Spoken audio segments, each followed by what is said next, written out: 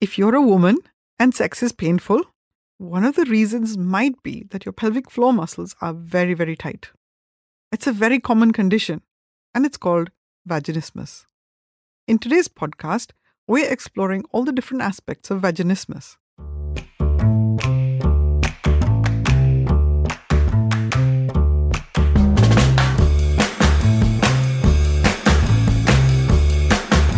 Hi, I'm Dr. Neelima Deshpande, and this is V for Vagina, the podcast that dispels myths and misunderstandings about the vagina and empowers women to embrace their sexual energy, vitality, and well-being.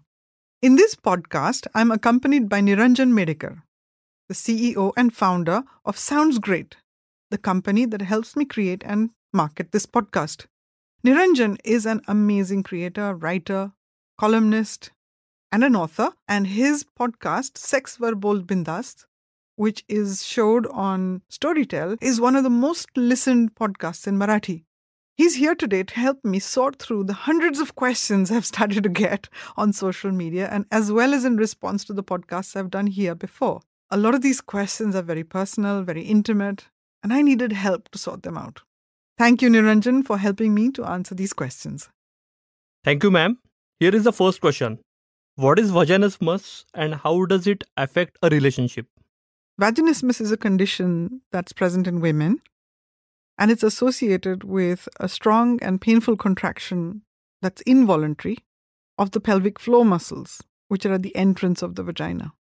Women with vaginismus will often experience difficulty with inserting a finger inside their own vagina, and it may or may not be associated with fear and discomfort.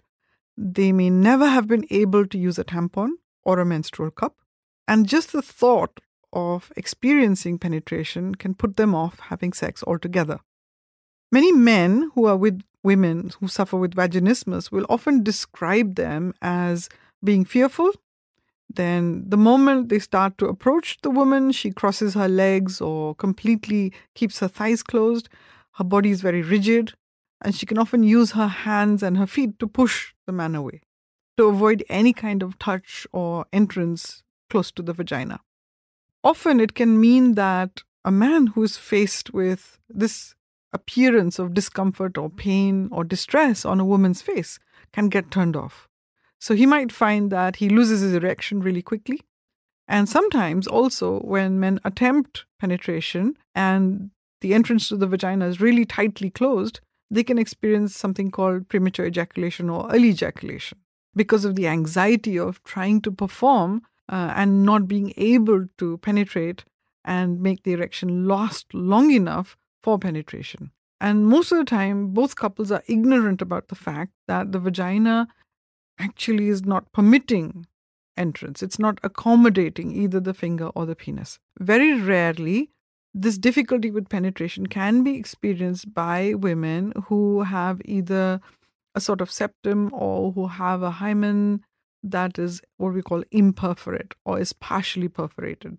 It's about the actual structure of the vagina, and it's very rare, it's not common, but it also highlights the fact that if a couple is having difficulty with proceeding to intercourse and the marriage is unconsummated because both the man and the woman are experiencing fear or anxiety, and the response that the man is getting or the woman is feeling is that she wants to cross her legs and tighten up, and when the man attempts to penetrate, he feels like he's hitting a wall. It's really important to go and get examined so that this particular aspect can be ruled out.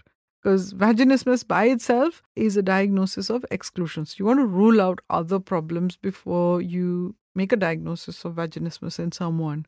So this is what I would say to maybe some gynecologists or doctors who are listening to this podcast. And if you're a woman who's experiencing this problem, it's also important to get examined, and you don't sit on the problem for years together thinking that you have to work hard at it, or that there's something wrong with your relationship, or something wrong with the man because he can't penetrate.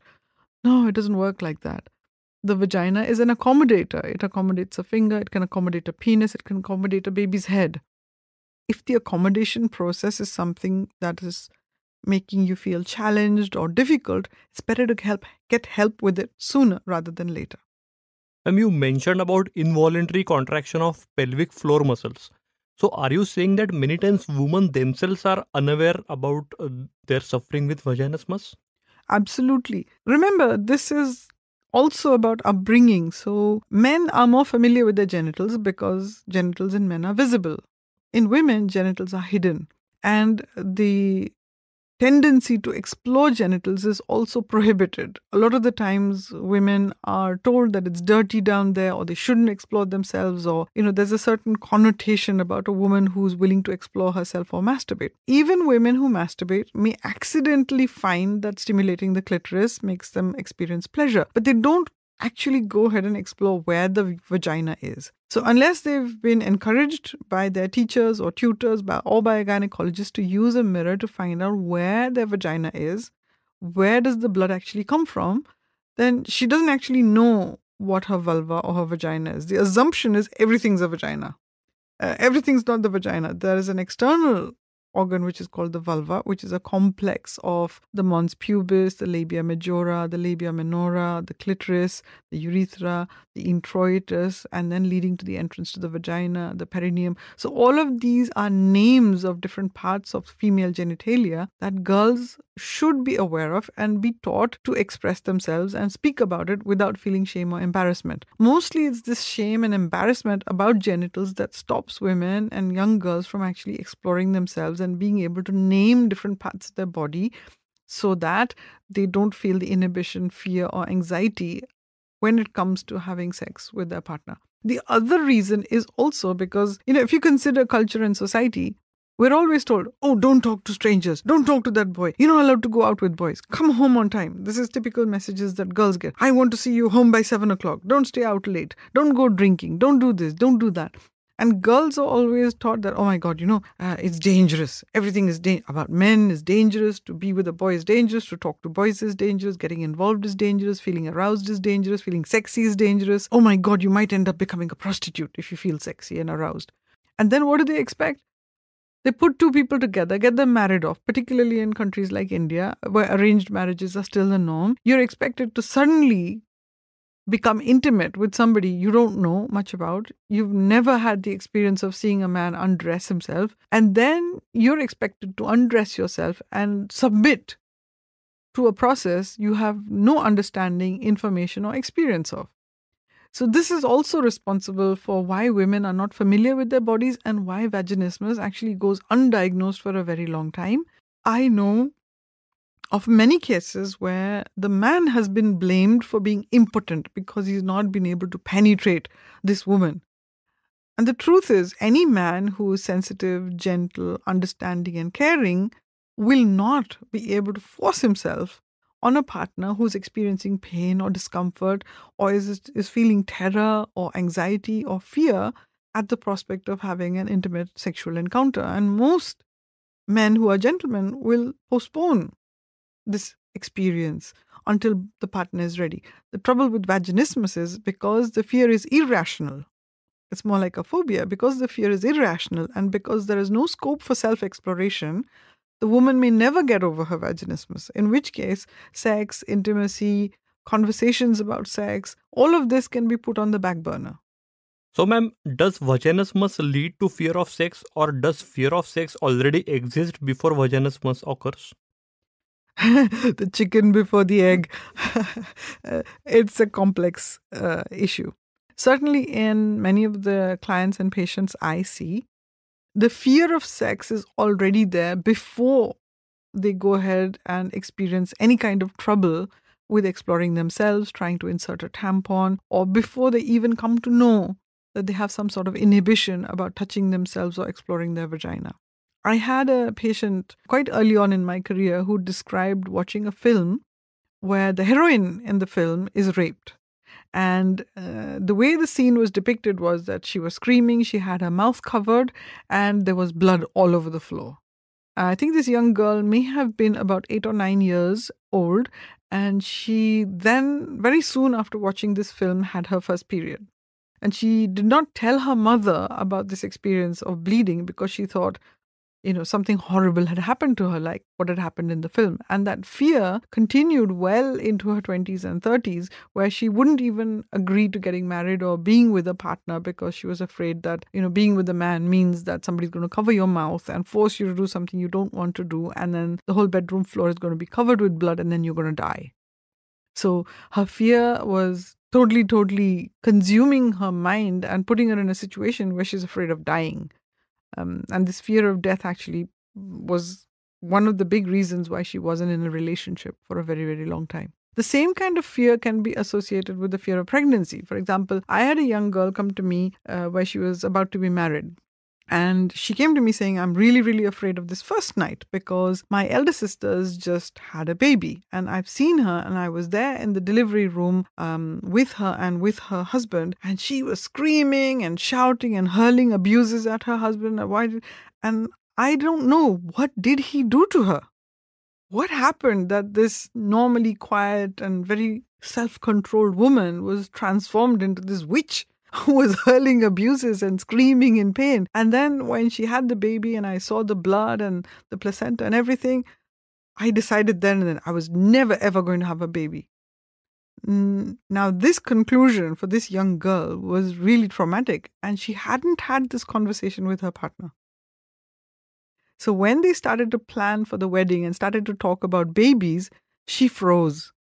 And this man couldn't understand why this previously very engaging, soft-spoken, gentle, exciting woman suddenly froze and wouldn't allow him to get any closer to her. And of course, this is a couple who had no understanding whatsoever about contraception and knowing that they could delay a pregnancy or plan for a baby when they wanted one. Right. So my next question is related to that only, that what are some common factors in a current relationship that makes it difficult for couples to overcome this kind of sexual problem or overcome fear of sex? Many times it's about culture and upbringing. So it's understanding that if it's a heterosexual relationship, of course, both the man and the woman have been brought up in different families with different backgrounds, with different educations. They may or may not have had sex education. They may or may not have had great role models for conflict resolution in their families. And sex may be taboo. It may not be spoken about openly, or like the examples I mentioned earlier, there may have been certain instances in their past which predispose them to this fear of having intercourse and this predisposition to tightening of the pelvic floor muscles and not allowing anything to enter them because they perceive it as something that's going to kill them. The fear is irrational. They can't verbalize it because talking about dying or death or something's going to kill me seems so ludicrous that they can't actually speak about it. They feel ashamed to actually have a problem like this, especially when their friends and, their colleagues are having babies. I had a couple recently who feel that their social life has been disrupted because they both grew up in a particular school environment. They have lots of school friends, and then later on they met and got married. And now they have this group of friends who've all got together, they're having kids and they're having meetups, and this couple are having trouble with vaginismus and the man is having trouble with getting an erection, and a baby is not immediately on the horizon. It's a sexual problem they can't actually talk about with their peers. They feel excluded and unable to engage in a lot of social activities because eventually the conversation comes around to, oh, so when are you two going to have a baby? Are you having great sex? And what kind of sex do you have? And they can't entertain that kind of conversation. So many aspects of a couple's relationship, their ability to talk about the problem, their understanding of when's the right time to go and get help for it, which in my opinion should be sooner rather than later. Their willingness to explore different avenues to solve their problems, being open to reading and discussing these issues, makes their ability to seek help on time a really crucial factor in how quickly this problem can be resolved. The longer they leave it, what's happening is that they're practicing their mistakes. They're practicing having painful sex, or they're practicing not indulging in intimacy, or they're practicing bad behavior relating to blame, shame, guilt, or criticism where one or the other can't perform. That's very insightful, ma'am. So, ma'am, can vaginismus occur later in life, or does it always happen with virgins? Actually, virginity and vaginismus are spoken in kind of the same line, but it's not true. The DSM-5, which is the Diagnostic and Statistical Manual of Dysfunctions, talks about sexual dysfunctions occurring as a primary occurrence or a secondary occurrence, which means that primary occurrence is something that's been present at the beginning and secondary is something that happens following something else. So vaginismus also has a primary and a secondary component. So primary vaginismus is somebody who has difficulty having intercourse for the first time, who has difficulty inserting a tampon or a finger or a menstrual cup for the very first time, and there is a tightness of the pelvic floor muscles. But the same reaction can also happen in somebody, say, who has had intercourse successfully once or twice or many times before, and then something happens to cause the pelvic floor to become tight and reactive. For example, I had a client who developed recurrent vaginal infections. And the dryness and pain associated with those vaginal infections made sex so uncomfortable that she developed secondary vaginismus, in which case the pelvic floor became really tight and uncomfortable and the couple weren't able to enjoy intercourse at all, and therefore then their intimacy suffered and they stopped engaging in intercourse for long periods of time. Vaginismus can be something that happens soon after a vaginal delivery, especially if the vaginal delivery has been traumatic, either a forceps or a ventouse or an episiotomy, or maybe sometimes even fourth-degree tear. Any of these conditions where surgery is required, where there are stitches, there's pain, discomfort, inflammation, or infection, can result in vaginismus afterwards, where the pelvic floor muscle goes into a spasm and sex becomes painful and uncomfortable. Another condition can be, say, later on in life where there's vaginal surgery, maybe, say, for prolapse or, again, as the woman goes through menopause. There is extreme dryness, tightness, burning, pain, discomfort, and the pelvic floor automatically tightens up and prevents intercourse from happening. So vaginismus can happen later on in life. It's not necessarily something that's associated with virginity. Ma'am, can vaginismus be overcome just with arousal? Vaginismus has grades. So it can go from mild to very severe. And one of the most severe cases of vaginismus I've seen is where the woman actually came to see me. And she refused to even get on the couch to be examined because the thought of someone approaching her genitals was absolutely inconceivable to her.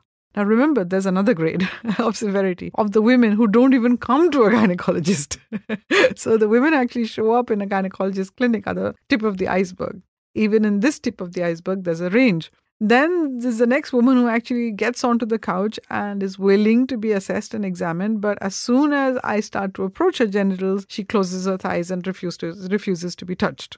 And then the next grade is somebody who actually allows me to touch the outside of her genitals, but cannot or will not permit a finger to be inserted. And then the next grade is where I can barely get the tip of my finger in or one finger in, but the pelvic floor muscles are able to tighten and relax.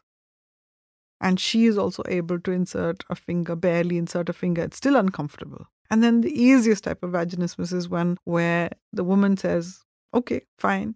And she's able to view her vulva in the mirror. She's able to insert her own finger, and actually she doesn't feel any pain or discomfort. She's able to move her pelvic floor easily. And in the clinic, she's also able to insert 2 of her own fingers. So these are different grades of vaginismus. And the milder the grade, the more easy it is to overcome with arousal. Arousal is important in all cases of vaginismus simply to bring about the association of pleasure with overcoming this problem of tight pelvic floor muscles, which has to be done in a gradual way in a variety of different kinds of techniques, overcoming the conditioning of fear and phobia, overcoming the condition of sensitivity to touch, the anticipation of pain, the psychology around pain and discomfort and what the woman should or shouldn't tolerate.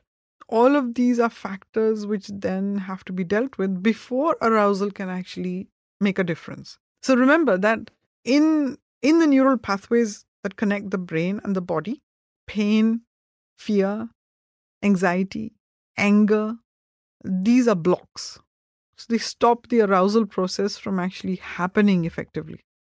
So most of the work in sex therapy actually goes to modeling and remodeling and reviewing the fear-anxiety cycle and gradually diminishing it, and then including arousal as part of the treatment process, which can, as the fear and anxiety lessen, finally enable the woman to overcome it and engage in intimacy and intercourse.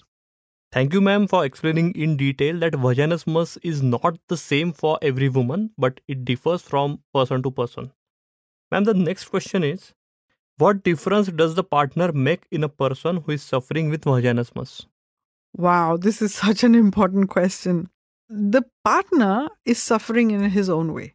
It is the ultimate rejection for a man who has an erection, who finds his wife or his partner extremely arousing and excited, but is unable or is not permitted to complete the act.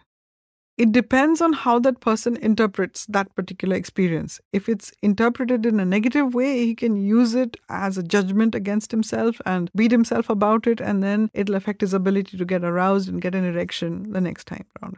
His reaction can be of anger, of impatience, of blame, shame, guilt, and criticism of the woman for not allowing him to perform. Or it can be one of submission where he says, oh my God, what have I done to you? My God, I caused you so much pain, blah, blah, blah, blah, blah. I'm so terrible, and going totally in his shell and not even approaching the woman the next time. There is a happy medium, of course, of male partners who are concerned, who are gentle, and who want to explore the situation with their female partner. And then these are often the men who will actually encourage their partners to seek help. And they will also accompany these women and understand from the doctor that even vaginismus, even though it's showing up as a problem in the female partner, it's a problem of the relationship. It's not just a problem of one person. And the solution lies in both of them working together. Many couples I've met, they send the wife, for treatment. Go get yourself fixed. And the man doesn't show up. And more often than that, there is a significant communication issue happening in the background between the man and the woman. This concept about blame, shame, guilt, criticism, putting the woman down for not performing, for not being a great wife, is not going to contribute to having vaginismus solved. The more relaxed the woman is, the more accepted she is, the more she is able to inhabit her body and her arousal and her sexuality, the more likely it is that vaginismus can be overcome with the partner's help. The partner that I see in couples where vaginismus is resolved is one who is open to exploration, is curious about what the problem is, and willing to modify and change how they interact with each other. It's a partner who's willing to seek help and understand that it's not about him or her. It's about their goal together of achieving intimacy and intercourse the way they want, rather than being given a score out of 10 for performance. Because neither vaginismus, nor erectile dysfunction, nor early ejaculation is about performance. It's about having a mutually satisfying, intimate sexual experience. So you can see that there's a range in how the male partner can show up in vaginismus. And I have several clients where the solution for them has ended up in a divorce because the woman is too afraid or too frightened or unable to engage, and she's been blamed for not being able to service the partner. And the man has accepted that as an explanation, and the relationship has ended because they allowed the problem to become bitter and angry and resentful between them. And then the opposite has been the couple who have had the problem for many, many years, but they've had a great relationship. They haven't blamed each other. They've understood that life circumstances got in the way. They didn't end up having any kids, but they found time in their 40s, when all the life situations had been handled, parents' illness, the brother's divorce, the company's loss, financial issues, when all of this got resolved, they did find the time to come for therapy.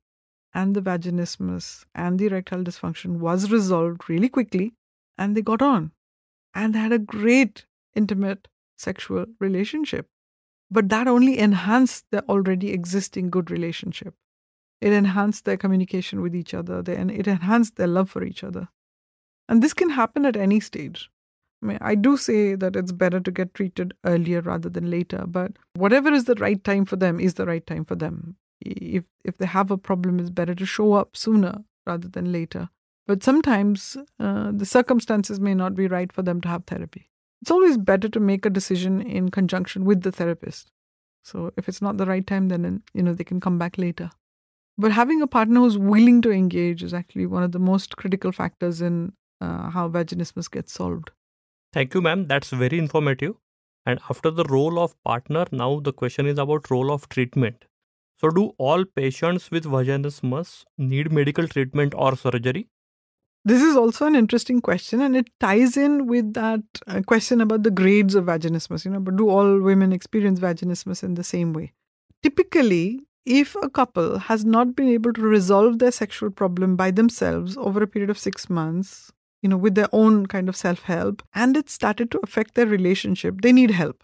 The help may be in the form of counseling. It may be in the form of cognitive behavioral therapy with examination. It may be as a part of psychosexual therapy. It may be as a part of couples therapy with communication and exploring the couple's sexual needs and preferences. Very, very rarely, like the example I told you about where the vagina had a septum or the hymen was imperforate. This may require surgery. Very, very rarely, in very advanced cases of vaginismus, there's also a procedure called Botox, which we offer to women, which paralyzes some of the elements of the pelvic floor muscles that are causing tightness and pain and discomfort.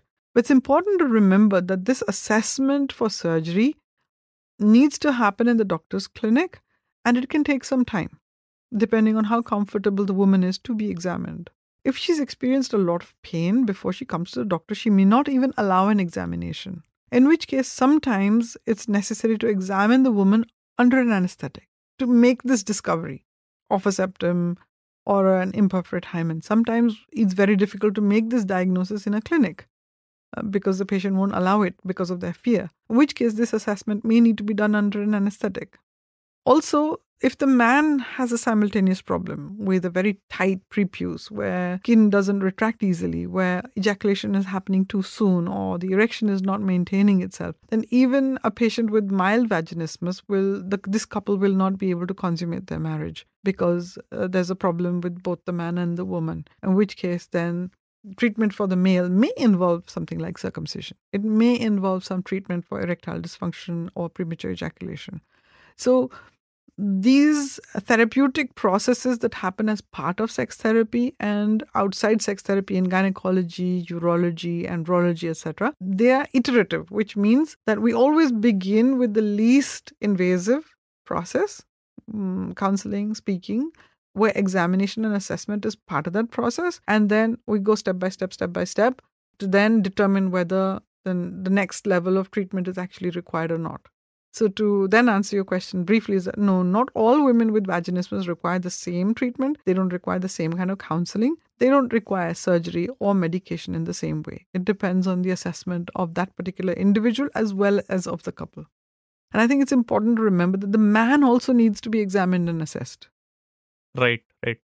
As you previously said that many women who are suffering with vaginismus, their partners may have erectile dysfunction or premature ejaculation. So I hope you've gathered a lot of information about vaginismus, painful sex, about difficulties with penetration and intercourse, and that this podcast has been very enlightening and informative. And if you're someone who's suffering with difficulty with having intercourse, that you will go and get assessed sooner rather than later. Like I said, don't practice your mistakes. Don't practice having painful intercourse. Don't practice the mistakes that lead to painful intercourse. Get treatment sooner rather than later. Get assessed and resolve this issue once and for all. Thank you. Remember to like, subscribe, and share this podcast with whoever you think needs to hear it. If you'd like to talk to me one-on-one for a personal consultation, get in touch with me via my website, www.dr.Neelima, Neelima, Deshpande, Deshpande.com. And you'll find a button there where you can click and book a slot with me. And I'll be sure to respond to any of your queries. Thank you. Disclaimer. This podcast is for general information purposes only. It does not constitute the practice of medicine, nursing, or other professional healthcare services, including the giving of medical advice. No doctor-patient relationship is formed. The use of this information and the materials linked to this podcast is at the user's or listener's own risk.